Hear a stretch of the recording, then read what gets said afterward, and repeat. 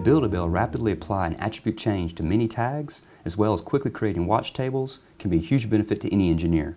Let me show you an example of this.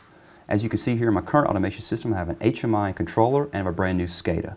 What I would like to do is reuse the tags and screens from the old to the new.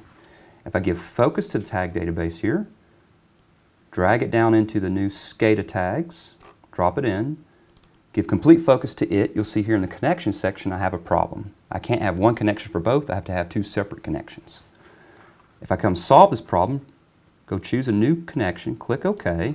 At this point, now that this connection is solved, what I want to do is give focus in the bottom right hand corner, drag that attribute to all the other tags, let go, a dialog box pulls up, says do you want to overwrite tag attributes, say OK, the problem's now solved. Okay, so how does this function help us build watch tables? If I go up to the controller, double click on the Add New Watch Table, go to the address field and choose the actual output bit I want to use, Q0.0, click Enter, the associated tag with that bit is automatically pulled into place.